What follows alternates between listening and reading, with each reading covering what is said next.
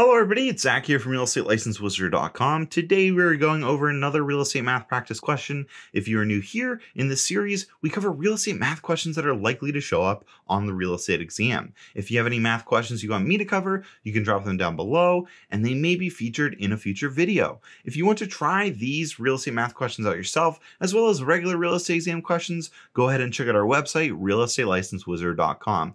Now this series is amazing for anyone preparing for the real estate exam, so make sure to click that like button and subscribe. That way you're fully prepared come exam day. Anyways, let's jump right into it. So today we're going to be talking about commission. We did another commission problem yesterday. If you haven't checked that one out, check that one out as well. And yeah, this one's going to look pretty similar, but I really want you guys to understand this core commission problem. So yeah, let's take a look.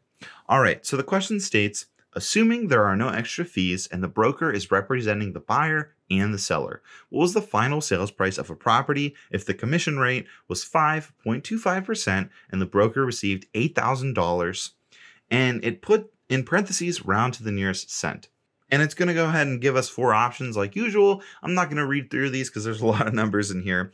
But yeah, so now that you guys got the question and of course the possible answers, go ahead and figure it out. I'm going to give you guys an opportunity to pause here, take your time, all that good stuff. So go ahead and do that right now.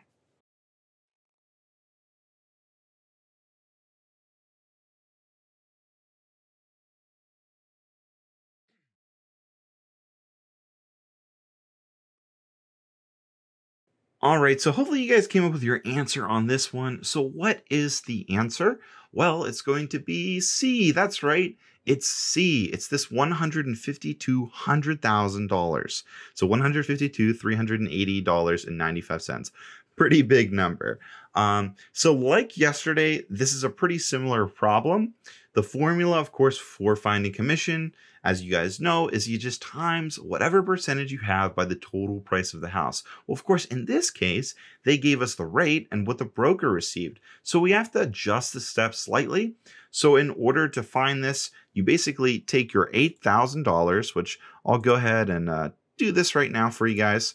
So you're going to take that $8,000 and then you are going to divide it by the percentage, which is this 5.25.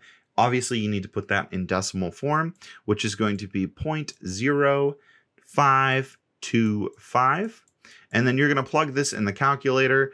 As I mentioned, you know, most times you're going to be having or going to be able to use a calculator on the exam. So don't have to worry about doing long division.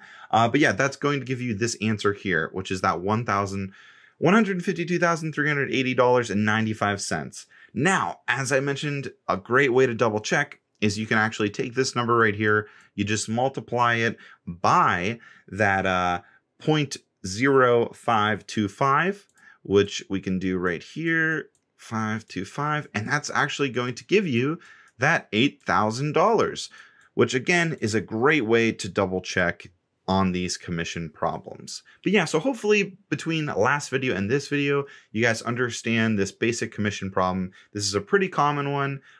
You know, the regular commission problems, we're probably going to talk about a little bit later just because they're pretty basic, but I really like talking about these ones just because this is kind of a regular one with a twist.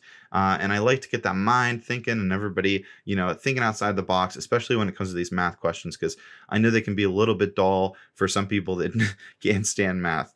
But yeah, that's going to be pretty much it for this one. Hopefully you guys learned something. If you have any comments, questions, all that good stuff, leave them down below.